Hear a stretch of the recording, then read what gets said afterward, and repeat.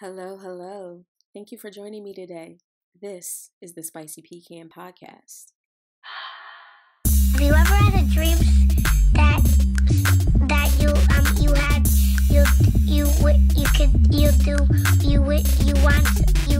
could do so you could.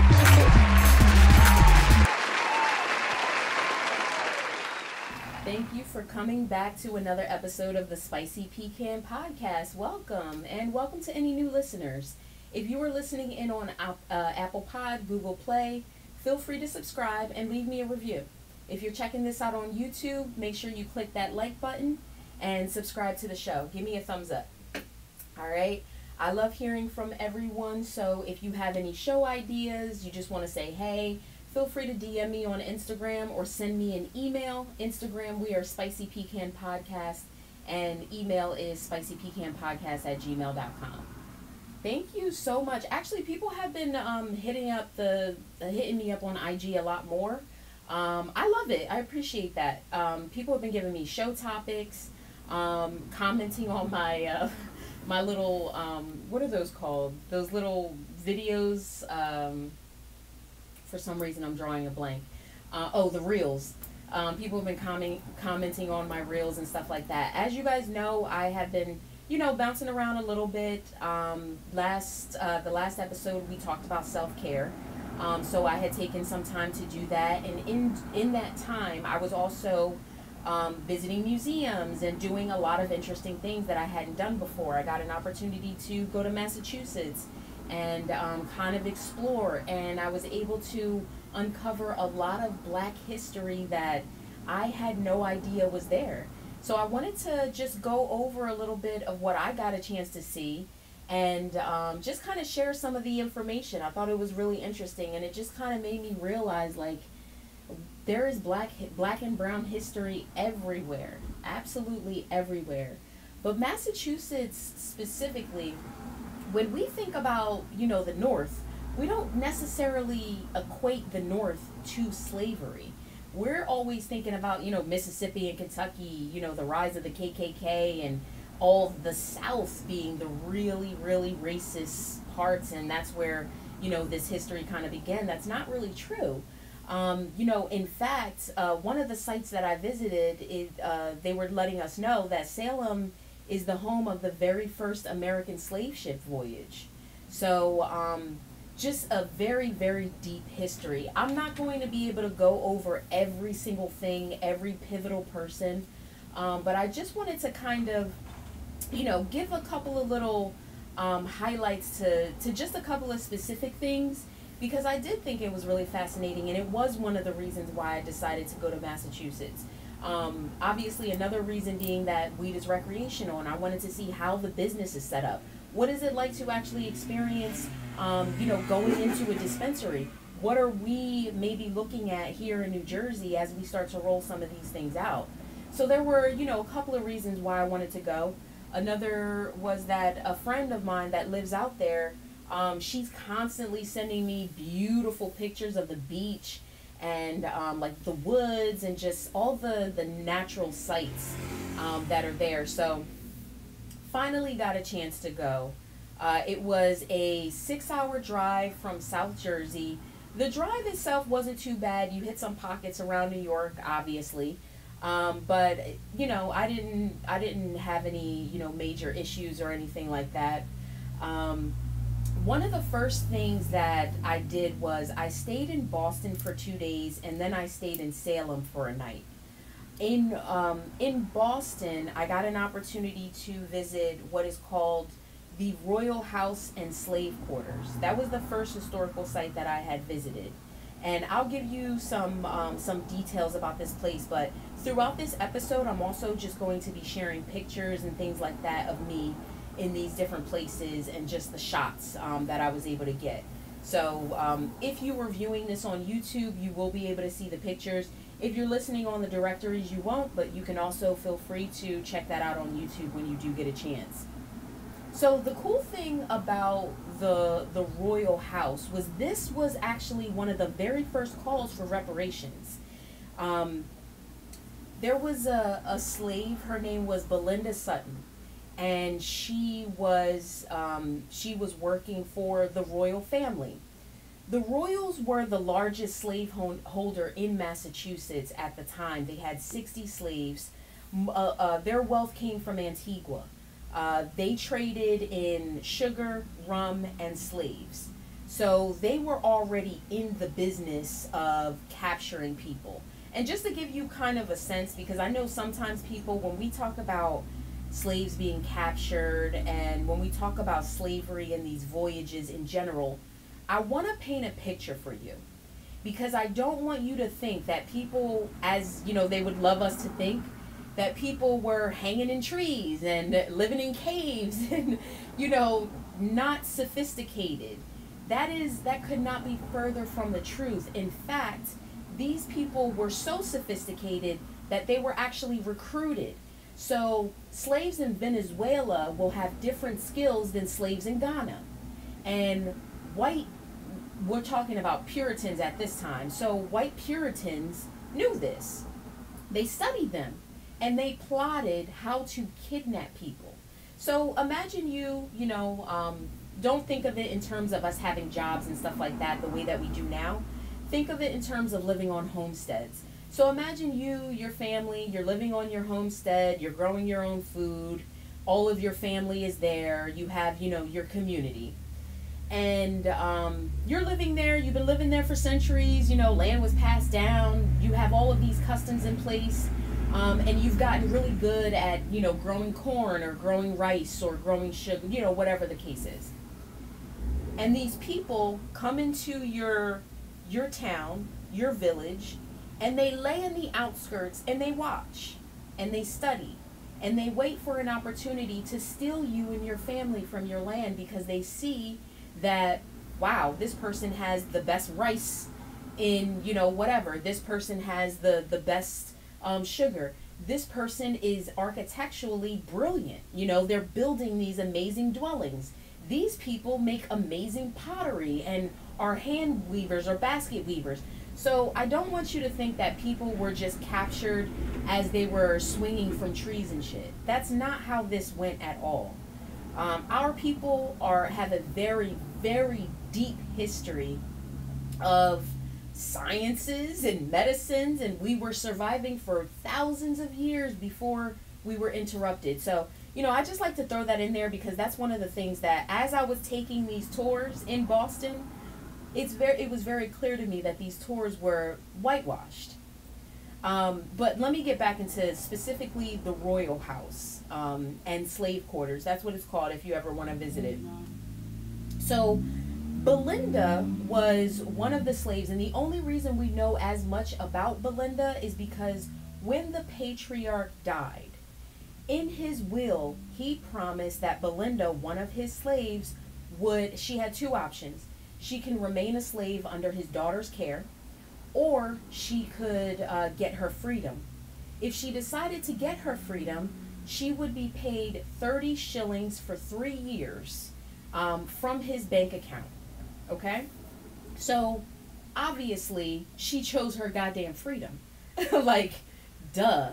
So she chose her freedom. And she chose, so that means that she would get the money. No. Believe it or not, Belinda actually took this to the courts. She petitioned the courts to see her case after her owner had died. She fought for the money. So, without going into the details, Belinda never got all of the money. She got half of about a year's worth of the money. But her life story,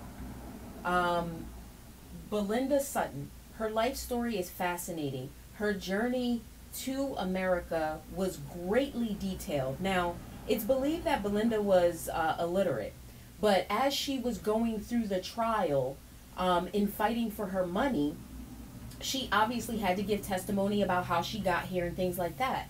I haven't gotten a chance to read all of that, but I did get a nice little tip that if you look up, or if you go to the Massachusetts Historical Society, that information is actually there. And I did verify, but I didn't get a chance to look at it myself. Being in these rooms and mind you, as I'm visiting these historical sites, I am the only one. One thing about Massachusetts, and I probably should have mentioned that at first, there are not many black and brown people at all. There were some Indian people, there were some Asian people, and I did see some like Central American, people. Um, but in most of the places that I was at, I was literally the only black person, the only. And in some places you go to, when you are the only black person and you see another black person, you guys kind of look at each other, like the Wakanda, or what's up, something. It ain't really like that in Boston. It's not really like that in Massachusetts, at least, from what I saw.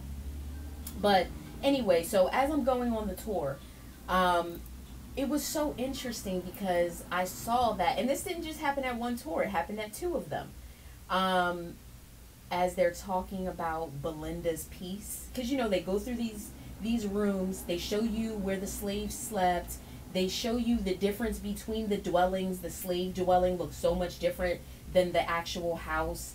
They talk to you about how these people accumulated wealth, and it's in such a watered down way. You're not getting like what I was getting. What I was getting was, I'm just imagining actual people working. Actual people day in, day out. Because it's not like you get a vacation. It's not like you get the weekends off. This is day in, day out labor. So being in these rooms and being like the only black person, you're going to get stared at. So in the tours that I'm taking, I'm literally being stared at by people because they're getting to the pieces of where they talk about how black people are involved. So I just want to give you kind of a little bit of a feeling of, what it's like in Massachusetts. So that was extremely interesting about Belinda Sutton and the Royal House. So I wanted to share that. Now, most people know Massachusetts for Salem. The Salem witch trials, Halloween, all of that. Salem itself is a beautiful town. Boston too. A lot of these downtown areas in Massachusetts, while there is a homeless population, I didn't see a lot, but there were homeless people, it is very clean. I mean, they put a very big investment on making sure that things are manicured and cleaned and there's recycling going, and that was the one thing that I was super impressed by. There's a lot of shopping to do in all throughout Massachusetts, but specifically Boston and Salem, and I would probably say like Nantucket, very touristy, kind of places. So you're going to get a lot.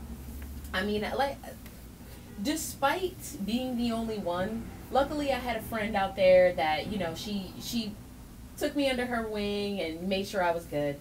But it really is a very beautiful, beautiful place. There's a lot of great food. There's a lot of things to do because it is very touristy in the towns that I visited. So diving into more of the Salem things, downtown Salem is very beautiful, and you can imagine, you got the Harry Potter stuff, you got the cauldrons, you got the different gems and crystals, and you got tarot cards, and just all of it, and it's very fascinating to look at. I did like a horror tour where they just, there's like these figures of vampires and werewolves, and they talk about all the different mythical figures within, like, the horror world or whatever. But specifically, I wanted to hit on the Salem witch trials because I know that we did learn about it in school, but I know a lot of people, it floated right back out of their head. But this is the thing about being black. We have to realize that we are weaved in absolutely everything. There is nothing that we have not had our hands in. Nothing. Going through these tours, I've realized that there was at least one black prominent figure in almost every place, every tour that I went. There was always one black prominent figure that changed the course of the story. Like with the Salem witch trials, I had no idea that the Salem witch trials was actually kicked off by a black woman, a slave to Tuba. I encourage you, I'm going to leave some links in the description of the video. I encourage you, if you love history, dive deeper into some of this stuff, because some of this stuff is so interesting. I mean, my memory's bad, and I didn't want to write like a million notes, and I really like for people to discover things on their own. You know, my job is just to kind of put the bug in your ear. But just going over the Salem witch trials just for a little bit. 1690 to 1693, very short amount of time for the amount of information and the amount of, for lack of a better word, fanfare and fascination about it. You know, this was a very, very short blimp in time. But the result of the Salem witch trials were 20 people were found guilty, 19 people were hung, one person was pressed to death. Pressed to death. And some people ended up dying in jail. The way that this kicked off, and I'm going to give you the best account that I can kind of decipher based on the tour that I took, which was not very good, and then the information that I found out afterwards. But you have to remember, they didn't write about us. White people did not write about slaves. We were the unseen. You know, we were not supposed to be seen. You were supposed to do your job and be in the shadows. Be needed as soon as you're needed, but not be in my way, in my world. Even looking at the slave quarters, you can see this is something, it's almost like the slave owners didn't want to acknowledge that it was there. And the way that these things were built, it's like a blemish that they kind of just wanted to tuck away. Anyway, so John Paris was basically the residential preacher, pastor, reverend of Salem Village. And he came to Salem from Barbados. That's where his, family kind of accumulated some wealth. There was like a farm there that was failing. He decided to move to Salem Village because being the pastor of the village had a much better financial gain. So he goes there with his wife, his daughter, or his wife, a niece, and some kids. I know for a fact that he definitely had at least one daughter. John Paris also attended Harvard, and I'm going to mention Harvard a little later on, but just keep that in mind. So this guy is the pastor of the village. His daughter and two other girls start developing some weird symptoms. Supposedly they went into this park. They wanted to, see their futures. Divination was totally banned. Puritans did not want you to be able to see the future, all of that. It was totally banned. So these little girls, like teenagers do, like young people do, they go into the woods, they play their little games. The thing at the time was they thought that if you put an egg in a glass, you could see your future.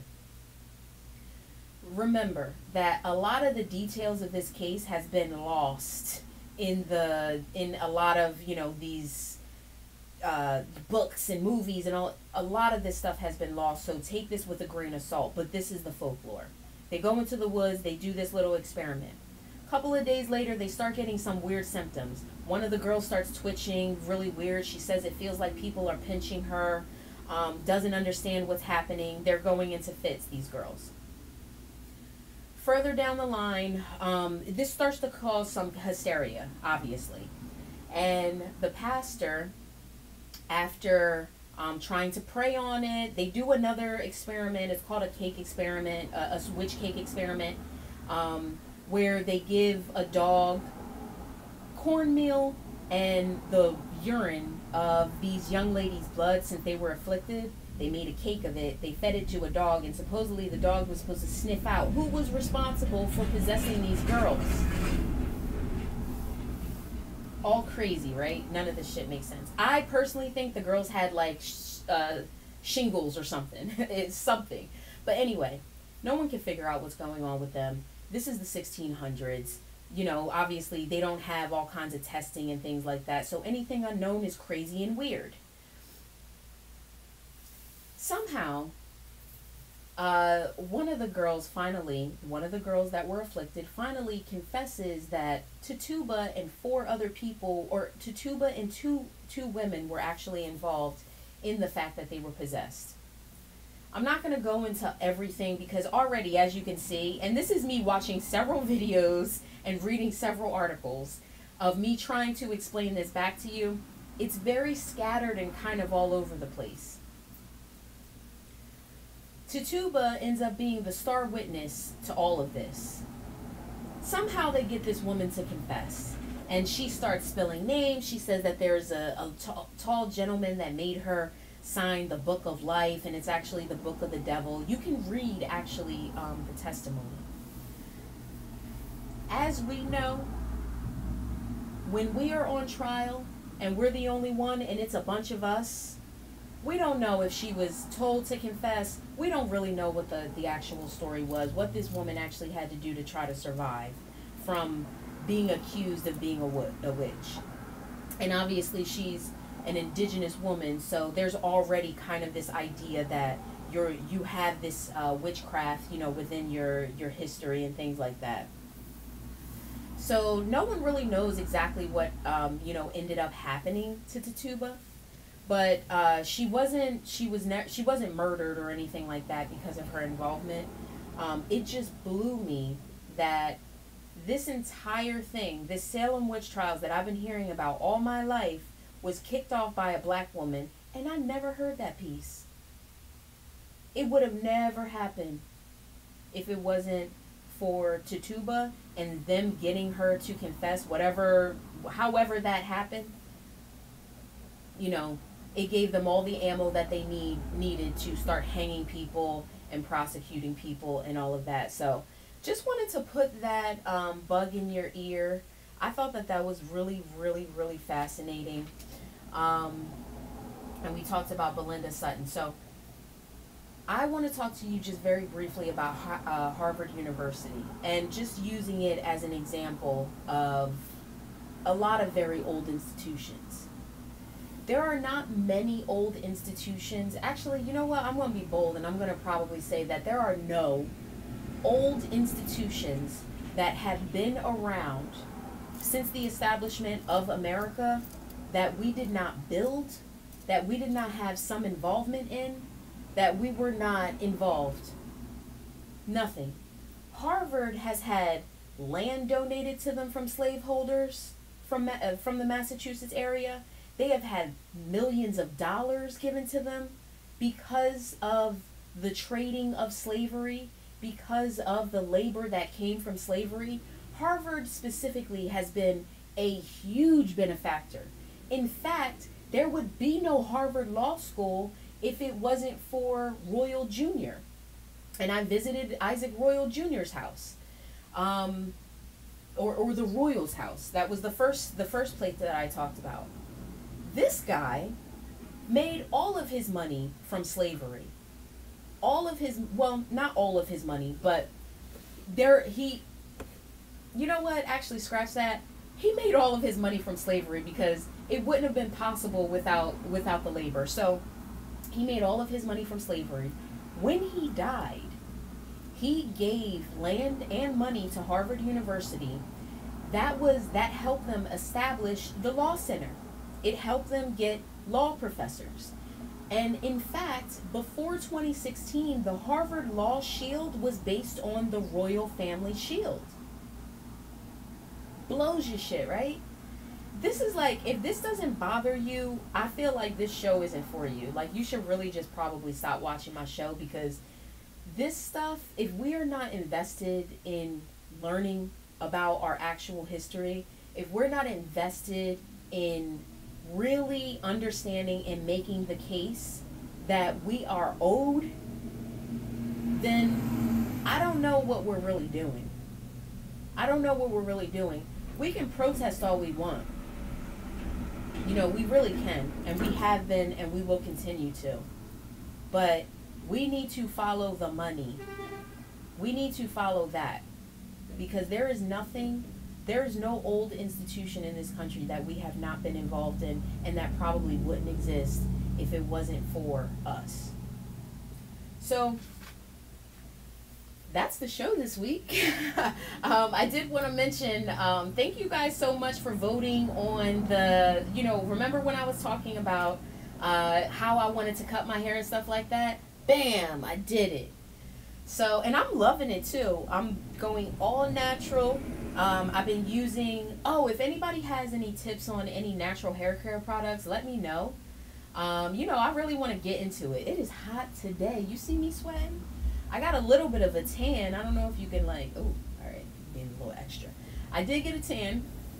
I got the haircut that you guys voted on, and I'm loving it. I need a little fresh, touch up. But listen, guys, thank you so much for enjoying the show. I wanted to sneak this in here because, I really did have a fantastic time in Massachusetts, and I want to continue to do this. I want to go places, and I want to, describe my experience and stuff like that. I'll get a lot tighter at doing it and a lot better at describing.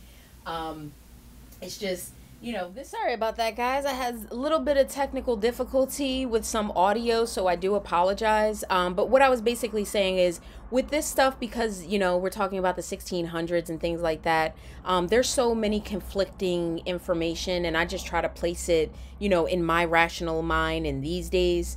So I do apologize if any of that was, a little blurred or confused. But before we head out, actually, I did want to just share, two little instances that happened while I was there. So at some point, I was waiting for my friend to get off of work, and I was vacuuming my car close to this beach. I drove up to the beach. You pay like $10 to get into the beach. And it was like a campground, lake, beach, whatever. I don't know. I had never been there. My friend wasn't with me, so she couldn't give me the lowdown. So I go in to, and this gentleman, he greets me, and he's like, it's $10 or whatever. I didn't have cash on me. So I asked if you could do credit card, and you couldn't do credit card, supposedly. So I leave. There's like this sanded area where I guess there's overflow parking for the beach. So I parked there waiting for my friend to get out. I decide, you know what, let me get some of the sand and dirt, because I had been running around almost like every day. Even before I got to Boston, I had something to do. I was just going everywhere. So I had sand, all kinds of crap. So I have a vacuum in my car, decided to start cleaning my car. Popped open the doors. It is, recreational like use. So clean my car, doing my thing. So I'm doing that. There's a gentleman that comes into the parking lot with his Lexus. Didn't think anything of it. He parks alongside me on the left-hand side of me. He swoops in, and his car is like catty corner to my car, right? Never looks at me. Okay. So I'm seeing him, and I'm vacuuming, thinking nothing of it. I'm looking at him. He never looks directly at me. He looks straight ahead. Okay. Don't think anything about it. A couple minutes later, he does the exact same move on my right hand side. Loops around, catty corner to my car, like this. Just stares right ahead, does nothing. Now clearly at this point, I know what's up. Black girl out here, what the fuck you doing? Why you here? What are you doing here? We already know what the deal is with what are you doing here? That type of shit. Now, clearly, it's going to take a little more to move me. It's going to take a little more to compel me to leave. And actually, now I'm more invested in being a dick. That's how I react. When people do stuff like that, it actually makes me want to be even more ghetto. It makes me want to be even more of what you think that I am, because now I'm pissed. So anyway, that was one instance that I went through. Another two instances were very similar. They were customer service instances. Again, I was the only one in the restaurant, the only one at the hotel. Get to the hotel. I spent really good money on the hotel that I stayed in Salem. The hotel was not packed, okay? This was not a very busy time. I purposely stayed a little bit of the weekend, a little bit of the week, because I didn't want to hit a whole bunch of traffic with people. So hotel's basically bare. There's not even anybody even on the rooftop deck. I just so happened to, I got like a junior king suite. You know, I wanted to treat myself or whatever. Get into the room. Room is cute. Go into the bathroom. The toilet paper the toilet paper holder is like hanging off the wall, and it looks like someone tried to half-ass spackle job it or whatever. Now I'm thinking to myself, okay, there's not many people in this hotel. I chopped it up with the girl in the front. I know that this couldn't have been the only option as for my room. Oh, forget to tell you, the view is like shit. Like I'm viewing another building and parking lot. Like it was horrible. Meanwhile, I'm in a hotel that is in the center of everything. So I know that there's amazing views here. So I get a dud room. Okay, fine. We go get some food. And it was quick food too. It was like, Boston hot dogs, which was really good. It's actually kind of a staple out there if you get a chance to check that out. The Oyster House is another place that you may want to check out. And Mike's Pastries. That place was packed. I didn't even get a chance to get there. But went to the hot dog spot. Waited for a while. For a hot dog, I was kind of annoyed by how long I waited. And then when I got my food, I decided to walk to a park to eat my food. I didn't want to eat it there.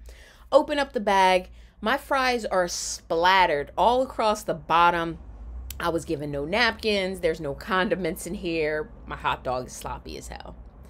Now, there wasn't a whole lot of room in the bag. I mean, the way that the bag was handed to me was the way that I opened the bag. I didn't go very far. So it was little things like that I can say you're probably going to experience, you know, being like the only one. Now, obviously, if you go in more like, probably if you go for Halloween, it probably wouldn't be as bad because you have even more people there, and there's probably more of us there, and it's more of a, you know, whatever.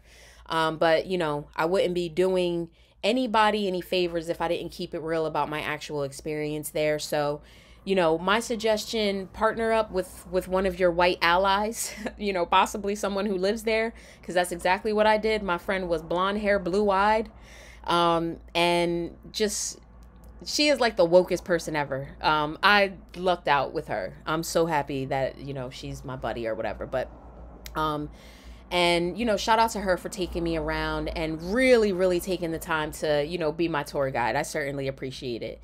I think that is everything this week. I think that's everything that I wanted to cover. Again, I apologize for the audio.